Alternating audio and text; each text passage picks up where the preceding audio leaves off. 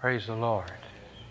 I thought it was wonderful, all that she played. We could hear it in the music room, and I was looking at the words, the song she was just playing.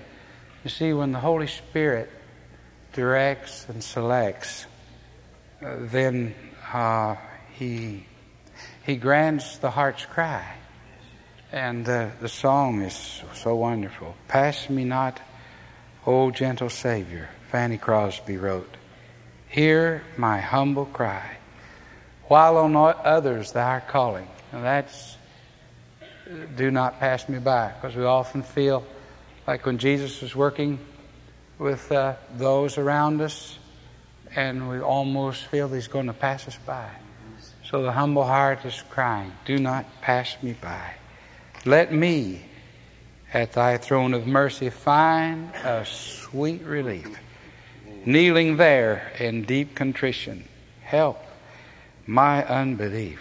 See, if we were perfect in our belief, we would be entirely sanctified. If we were perfect in our belief, we would be at all moments trusting Jesus about everything. But when self-assertiveness comes in, then it tells us that at that point we're not trusting. I need to trust Jesus tonight. I'm doing that. I'm doing it at the moment. I'm doing it with all I have within me. It's all I have within me. See, I'm at a loss to know what to do, where to go, how to say, what to call for. So I'm saying to Jesus, Jesus, don't pass me by. So when I saw Him last summer on August the 31st, and He was by my side, and I saw Him as I'm seeing Richard here right now, and I said, oh Jesus, have you come to talk to me? When I saw Him, and what He was telling me, that He would show me the way through, and that Saturday will be 1 year. And I have to remember that promise and claim that promise. It'll be 1 year since it took me 40 years to see Him. I never saw an angel. All I've ever seen that I thought was supernatural to believe was Jesus or angels was a light in maroon. And I saw that light right over here in the parsonage. I've seen the light in the Winfield home. I've seen the light when I was a boy. And of course, I've always responded the same way. I come up right out of bed and say, Jesus, is that you? Are you coming to see me tonight? Ever since I was little. That's what I've said. Because I see the light. And see, I knew He was there. Don't know yet whether it was Him or whether it was an angel. I don't know. But I know the presence of God was there. So the light, sometimes the light would be very close. I'd be against my pillow and wake up and the light would be right there. Of course, I come right out of my bed. Come right straight up. Oh, Jesus, is that you? And I remember over here at the parsonage, the light would go away from me and fade clear out. And I'd sit there and I'd think, oh, Lord, why? You were here somehow. You were here some way. Why didn't you stay? Why did the light go away? And I didn't learn about a light, Him coming in light like that, until I read the story of Sammy Morse. Heard Brother Helm tell it. Sammy came out of the deepest of Africa and got in the missionary cottage or in the dorm where they stayed.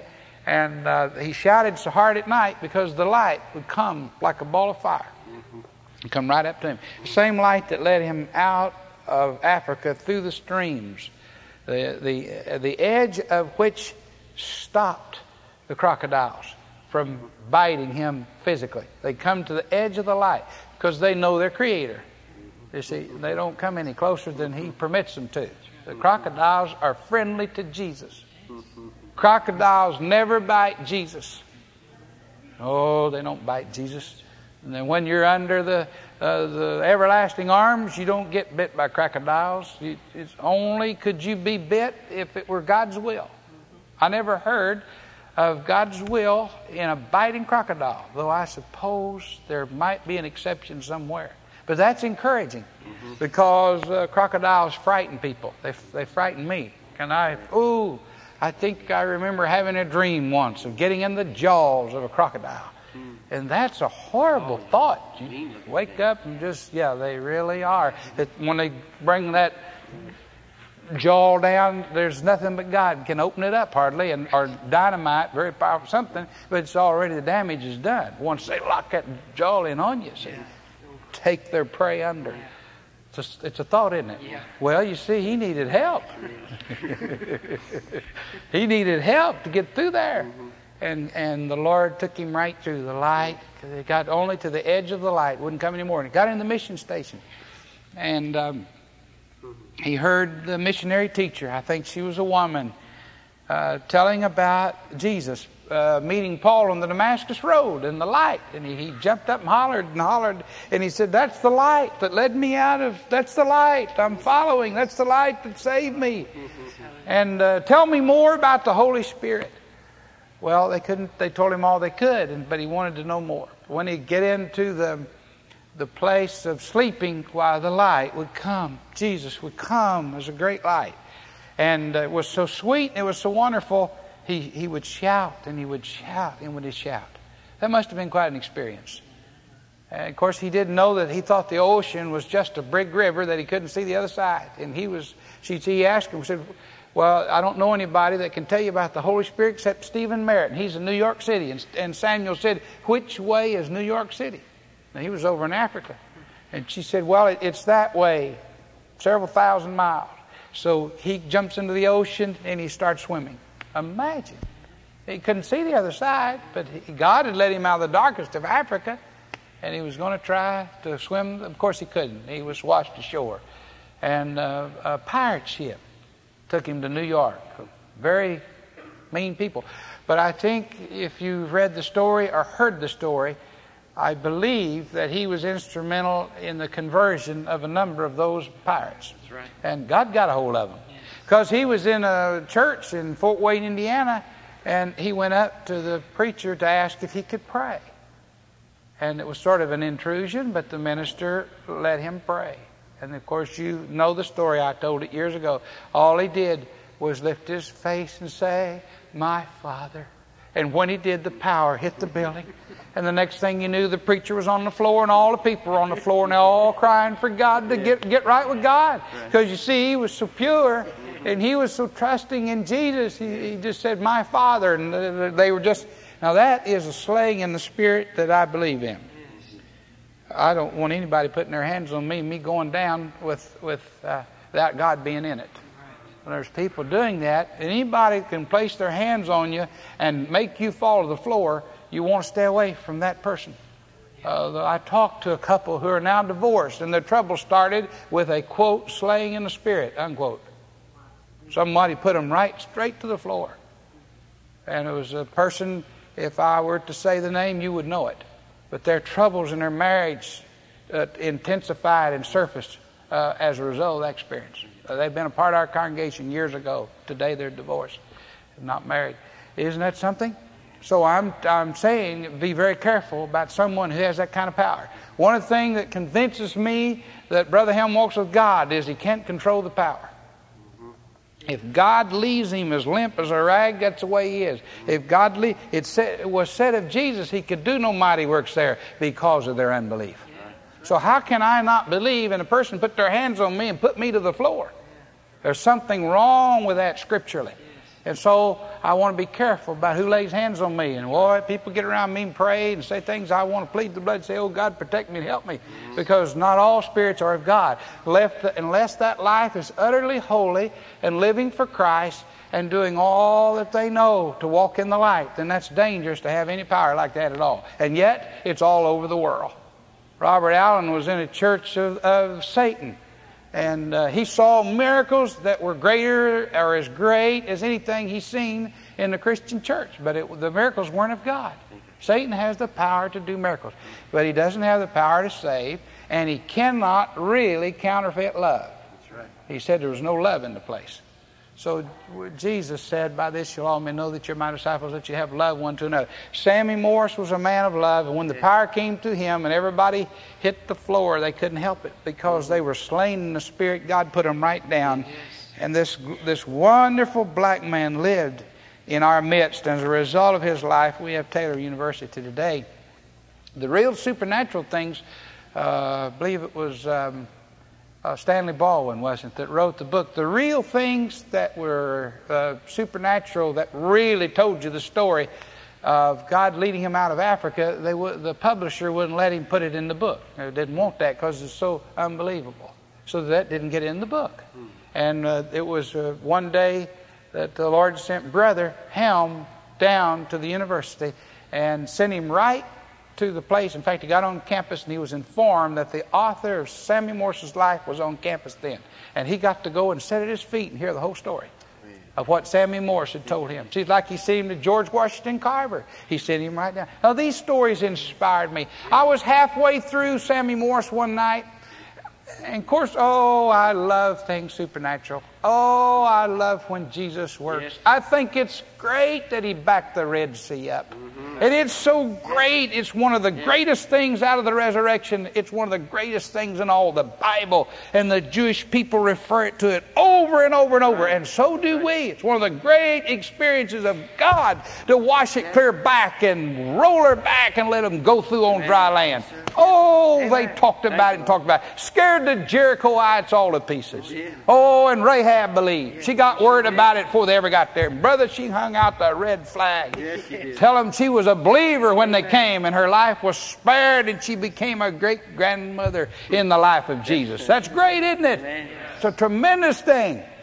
So Jesus had me reading that one night, and I got happy. I was a lonely person. I'm lonely sometimes still. Only Jesus can. When we walk with God, there's a loneliness for everybody. Peter, Brother Wormbrand said that everybody walks with God goes to prison. You don't have any choice. Prison is an experience for everyone that endeavors to walk with God. And I needed help of God. You were a long way off. Scott Depot was somewhere in the unknown. I didn't know you were there. And when I came, I thought that it was my death. I never dreamed that there'd be a congregation like this. Never dreamed that there'd be a people like this. I thought that it's simply that the church world would crush me to death. And so when I came to Scott Depot, I came to die. The only reason I came was to obey. The only reason I came was I believed the report. But I didn't come to get blessed. I just came to die. And it took, Otis told me in about 4 months, he said, now Brother Hoke said, he saw this in me, saw this shake. He said, if you just obey God, we'll get between you and the devil. That's what he said. He was the first one to try to speak words of encouragement to me, to try to obey the Lord. And, of course, I tried. But I was reading Sammy Morse one night. And, see, I lived in a home where they had an argument in the church. And I didn't find this out till I left. But the demons got into the walls of the house. And I would awaken at night, and if I'd take my belt off and strap this pulpit right here, if I'd take it off and strap this pulpit, you would hear a noise. If I'd hit it like this, Barbara can remember, and it would hit the side of the house. Well, I thought someone's out there hitting our house. And I'd jump up and grab my 410, and out I'd go. And around the house, I thought someone was beating my house for meanness. There wasn't anybody there. Then I'd wake up at night, and there'd be somebody walking across the roof. Just walking. Well, it's so plain. I thought they were in my attic. So I get my gun and get my flashlight. And don't ask me why I got my gun, but I want to be sure, Jesus could chase them all off, but they were walking very close. So I figured that it was wisdom for me to have a gun. Anyway, I got my gun and went right through it was courage enough for me to even get up in the attic thinking somebody was up there. Gun or no gun. Stick my head up, somebody walking across hearing footsteps, walking right across there. And I'd get up in the attic and shine a light around, there wouldn't be anybody there. So Brother Helm called one out and said, Brother Helm, I don't know what in the world's in this house. What in this world's going on? I told him about the beatings on the walls and the thing. One night we rushed into Brian's room. He was backed up against the wall. He was screaming and he was looking right straight up. I couldn't see what he saw, but he was seeing something. One night he cried so hard, he cried and he cried. I thought his stomach must be aching so bad. I called the doctor and got him out of party, and we jumped in the car and we took off. Just as soon as we got out of the driveway, he was fine, went to sleep. And I'd already called the doctor out of the party. I was so convinced that something was being torn up on his insides. I drove back in the garage, started back to the house. We got back in the house and he went to screaming again. So we had some experiences. We were there out of obedience, you see, trying to obey God. But it was after I left Brother Helms said something to me one day, and I said, sir, Lord ever revealed anything to you about that? He said, well, let me ask you a question. When the home was built, did the church have a fuss? I said, yes, sir, they did.